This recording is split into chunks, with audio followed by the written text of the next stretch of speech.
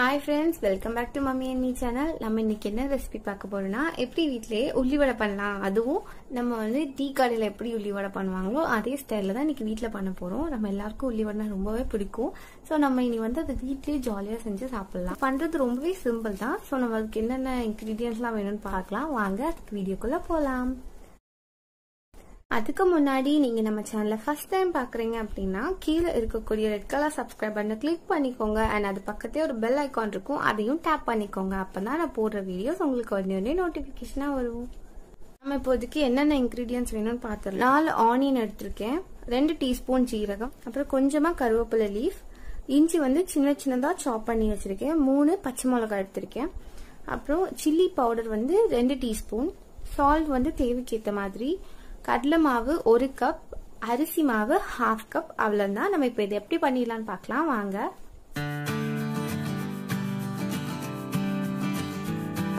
இதை நம்ம இப்போ எப்படி கட் பண்றதுன்னு பார்க்கலாம். ரொம்பவே ஸ்லைஸ் பண்ணி கட் பண்ணுங்க.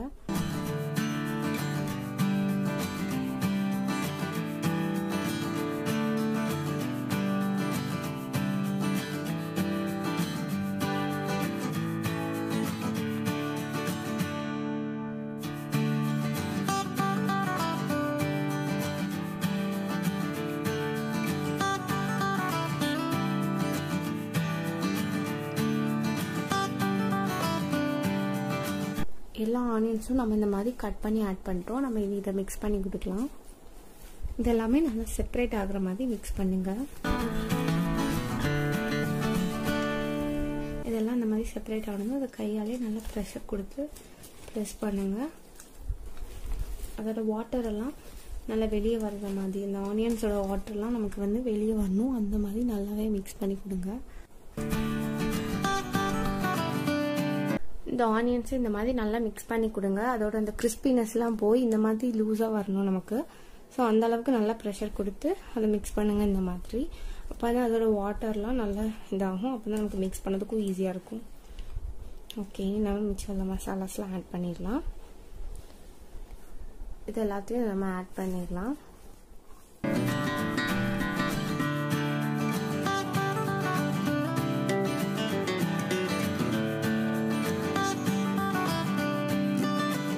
இப்போ இது கூடவே சால்ட்டும் சில்லியும் ஆட் பண்ணிடலாம்.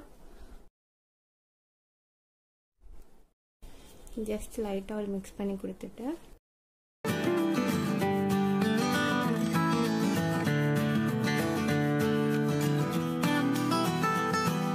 நம்ம இப்போ இது கூட கடலை மாவையும் அரிசி மாவையும் ஆட் பண்ணிடலாம். 1 கப் கடலை மாவு எடுத்திருக்கேன், 1/2 ஆட் பண்ணிக்கலாம்.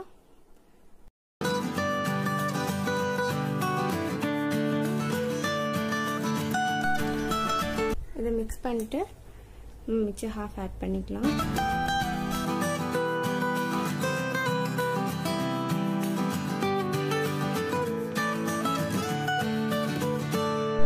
இப்போ நம்ம இதில் கொஞ்சமாக வாட்டர் ஆட் பண்ணிக்கலாம். ரொம்ப வாட்டர்லாம் ஆட் பண்ண வேணாம், கொஞ்சமாக ஆட் பண்ணி மிக்ஸ் பண்ணி கொடுத்தா போதும்.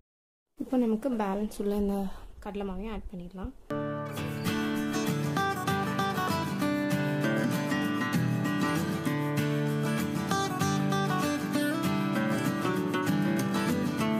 லைட்டாக தண்ணி தெளிச்சு ஆட் பண்ணுங்க.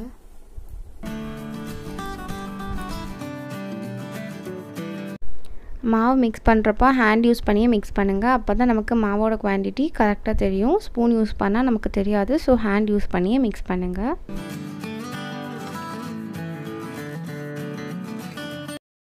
நம்ம எல்லாத்தையும் நல்லா மிக்ஸ் பண்ணி எடுத்துட்டோம். இனி நம்ம இதை ஃப்ரை பண்ணி எடுத்துடலாம். இப்போ ஆயில் நல்லா ஹீட் ஆகிடுச்சு. நம்ம இதை வந்து ஃப்ரை பண்ணி எடுத்துடலாம். இது ரொம்ப பர்ஃபெக்டாக ரவுண்ட் ஷேப்லலாம் ஒன்றும் பிடிச்சி போட வேணாம். சும்மா நார்மலாக நம்ம அப்படி கையில் எடுத்து லைட்டாக ரவுண்ட் பிடிச்சி போட்டால் போதும். அதுக்கப்புறம் இது குக் பண்ணும்போது கண்டிப்பாக மீடியம் ஃப்ளேமில் வச்சு தான் குக் பண்ணணும். ஏன்னா டக்குன்னு வெளியே வந்து கிறிஸ்பி ஆகிடும், அப்புறம் உள்ளே குக் ஆகாமல் இருக்கும். ஸோ வந்து மீடியமான ஃப்ளேமில் வச்சு குக் பண்ணிங்கன்னா உள்ளேயும் நல்லா குக் ஆகும், வெளியவும் நல்லா கிறிஸ்பியாக இருக்கும். ஸோ மீடியம் ஃப்ளேம்லேயே வச்சு குக் பண்ணுங்கள். இந்த மாதிரி எல்லா பேட்சஸையும் நம்ம ஃப்ரை பண்ணி எடுக்கலாம். நம்மளோட உள்ளி வடை ரெடி ஆகிடுச்சு. நீங்களும் இதை கண்டிப்பாக உங்கள் வீட்டில் ட்ரை பண்ணி பாருங்கள். அண்ட் எப்படி இருந்துச்சுன்னு உங்கள் கமெண்ட்டை சொல்லுங்கள். உங்கள் எல்லாருக்கும் இந்த வீடியோ பிடிச்சா நம்ம சேனலை லைக் பண்ணுங்கள், ஷேர் பண்ணுங்கள். அண்ட் மறக்காமல் கீழே இருக்கக்கூடிய ரெட் கலர் சப்ஸ்கிரைப் பட்டனை கிளிக் பண்ணுங்கள். அண்ட் அது பக்கத்தில் ஒரு பெல் ஐக்கான் இருக்கும், அதையும் டேப் பண்ணுங்கள். அப்போ தான் நான் போடுற வீடியோஸ் உங்களுக்கு ஒன்று நோட்டிஃபிகேஷனாக வரும்.